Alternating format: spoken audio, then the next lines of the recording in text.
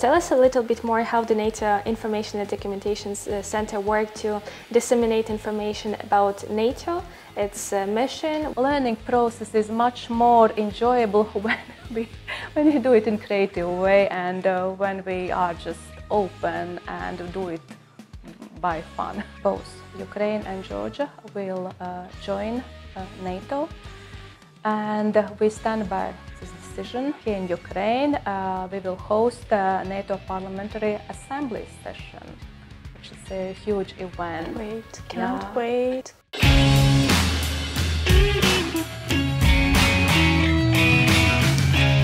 In fact, NATO's activities in Ukraine are also an object for constant propaganda, and according to this gossips, if Ukraine enters NATO, it will become a ground for military training, and Ukrainian young people will be taken away to fight for somebody's interest and this stuff. But despite this is everything like nonsense, still this influences the Ukrainian perception of NATO, and now the public support for Ukraine's accession to NATO is around 54%. So tell us a little bit more how the NATO Information and Documentation Center work to disseminate information about NATO, its mission, what it's doing, and its activities right in Ukraine. Indeed, the NATO Information Documentation Center was established in 1997, and since then we have built up a network of our partners we work closely with. And as I say, we wouldn't be able to do even 5% of what we are doing not having our great Ukrainian partners. And we work with academia, with civil society, with the media, with universities. We work with government institutions. We have several projects with MFA or Ministry of Defense and Ministry of Interiors. These are our partners, and we just support each other when it comes to informing Ukrainians of what is NATO and what are NATO principles. And for example, as I already mentioned, the lectures I was reading, we support various projects, and just one we finalized. We finished a great 3D hologram project. We try to be creative and innovative and use those tools IT provides us. That was also just we use special QR code you enter, and then that was this project we did together with our contact point embassies, because every 3 years one of NATO member states, or in this case we have now British embassy and Canadian embassy, they support our work. And we also organize joint activities, and this hologram project was also done together with Ukrainian and British ambassadors, this one project.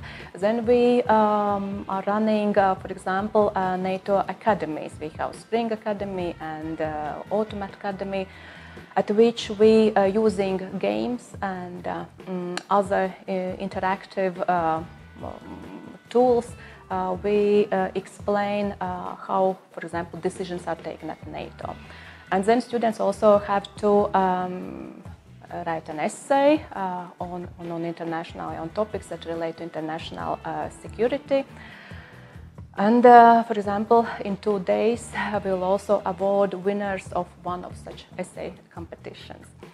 And then, for example, we also have done this year a radio marathon. It's also a project in which, in a light way, we ask questions about NATO, and then we get phone calls in the studio. And this is how we learn, because I think the learning process is much more enjoyable when we do it in creative way, and when we are just open and do it by fun. Sure, I agree, absolutely agree. And I can't help but ask how difficult it is, in one hand, communicating benefits of joining the NATO to Ukrainians, and on the other hand, not promising them the membership, because as far as we all know, there is still a lack of consensus between the allies as for Ukraine to be the part of the NATO family. Yes, Bucharest Summit 2008, we announced, NATO also heads of state and government announced that both Ukraine and Georgia will join NATO, and we stand by this decision. We stand, and it has been also reiterated afterwards. And what is important is that Ukraine continues with its reform incentives and with its reform efforts. And there has nothing been better than NATO. And that's why it's very easy to talk about and advocate for NATO's principles and values, because nothing can replace democracy, the rule of law, and freedom of speech. And these are the values we share with Ukraine, and that's why NATO Information and Documentation Center is here, NATO Liaison Office, NATO representation in Ukraine, because we help Ukraine, we support Ukraine in its reform efforts. And sometimes I'm asked, standards, Ukraine has implemented so many standards. But it's also equally important is how the rule of law is ensured, and also democratic oversight and parliamentary oversight over security and defense sector is also important. Because when Latvia was on the path to join NATO, because I'm from Latvia and it's also my experience, and other Baltic countries, Estonia and Lithuania, we had to go through a solid reform process, and we were very determined. And I remember at that time I was working as the Minister of Defense, and I know how much effort and how focused we were to complete our reforms and to show that we are ready, we are prepared, and that we are ready to take on our commitments as a NATO member state. So the reforms, is it the only thing that we lack to become a part of NATO? And for example, Putin's demands of this non-enlargement eastward means nothing to NATO members. You also asked regarding consensus. Yes, all decisions at NATO are consensus-based, and for an aspiring country to become a NATO member, consensus is needed. You asked about Putin's set red lines, and I will just reiterate what Secretary General has said, is that we are not going to revert or go back to the past when there were red lines. It's just up to an aspiring country and NATO member states to decide who will join the alliance. And there can't be set red lines by third party. And each state has rights to choose its own security arrangements and to decide what organization a particular country would like to join. Thank you. You already mentioned about the Strategic Communications Partnership Roadmap, and you already mentioned what this is about in this interview, but what are the interim results of this document between Ukraine and NATO? The roadmap is a very good instrument which has been actively used by Ukrainian state institutions, government organizations, and by also NATO. And within the roadmap, for example, we have run various capacity building projects. Just a couple months ago, we organized for security and defense sector institutions training on how to communicate with audiences, how to write strategic, how to develop strategic communication strategy, how to reach out, how to build up a message, and how to build up a narrative. This is one thing. Then also we have there is a letter of intent between Riga Stratcom Center of Excellence and Ukraine, because Riga Stratcom Center of Excellence has become a hub of expertise when it comes to Stratcom. And the center also does awesome analytics. And this is also one of the things we engage with Ukrainians and help to build or strengthen communications capability, because it's very important that Ukrainian government and state institutions are talking that message are coordinated, and that helps Ukraine tell its own story, and that helps Ukraine that the story Ukraine tells is heard.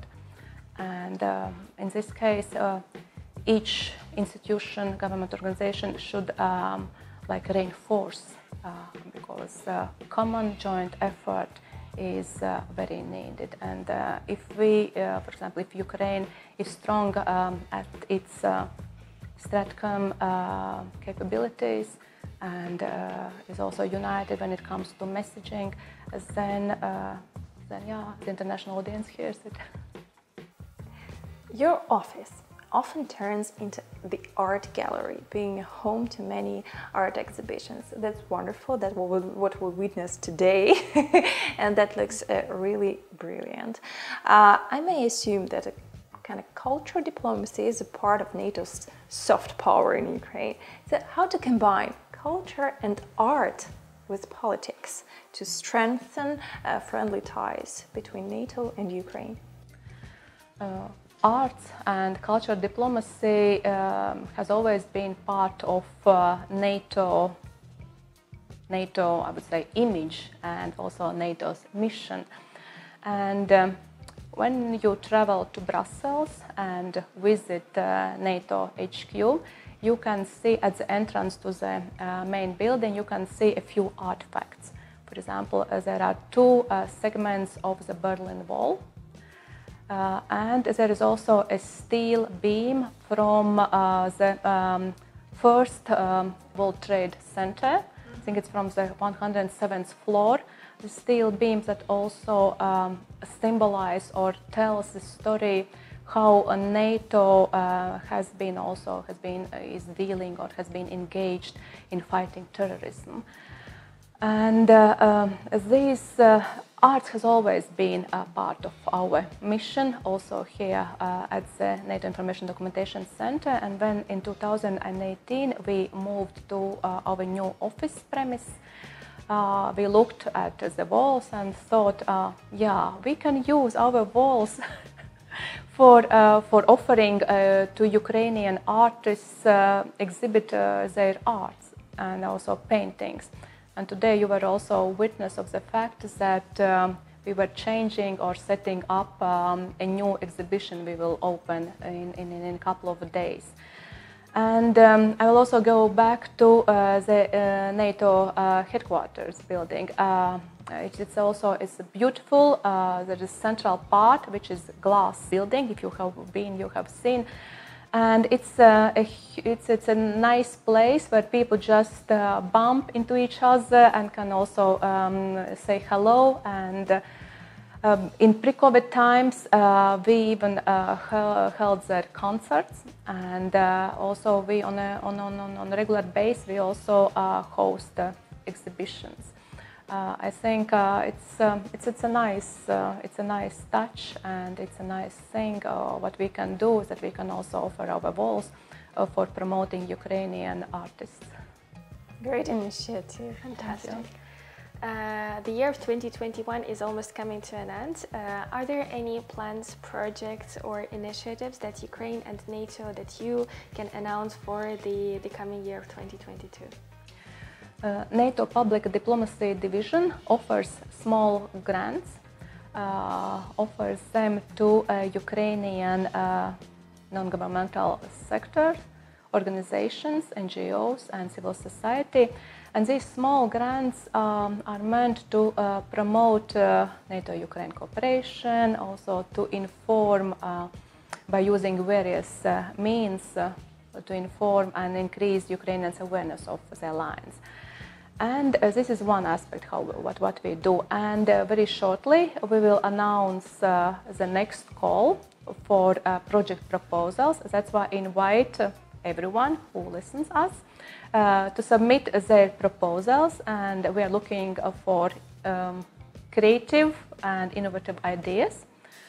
And these projects then we will implement next year. But I can already mention two bigger events which will take place next year. One is NATO TIDE Hackathon. It's also it's related with IT and communications sector. And the other thing is that here in Ukraine we will host a NATO Parliamentary Assembly session, which is a huge event. Wait, can't wait. So yeah, but definitely next year we will have brilliant, very interesting and engaging projects. That's why please follow us on our Facebook, Instagram and Twitter accounts. Very promising. So we invite you to follow all the Facebook and Instagram pages of NATO Information Documentation Center for sure. They're gonna appear somewhere here. Yeah. Before we come into an end, we would like to ask you a traditional question of Kyiv Not Kyiv. What should the viewers of Kyiv Not Kyiv keep in mind after they see the interview with Ms Vineta Kleine? They should remember that NATO is here to support Ukrainians, and that we support Ukraine both politically and practically. Then another thing what I wish to all our viewers is may the next year is bright, may the next year is creative, and that you use all your opportunities, and whatever life brings to you, just use a chance and make things happen. Thank you very much. Thank you very much for this interview. This was a great pleasure for me, for Tatiana, I think, and for all the viewers of Kyiv Not Kyiv. Yes, today we enjoyed the company of Ms Vineta Kleine, Director of NATO Information and Documentation Center in Ukraine. Stay safe, stay kind. Remember, Kyiv, not Kiev. Ukraine will be a part of NATO soon. See you next week from Ukraine with love.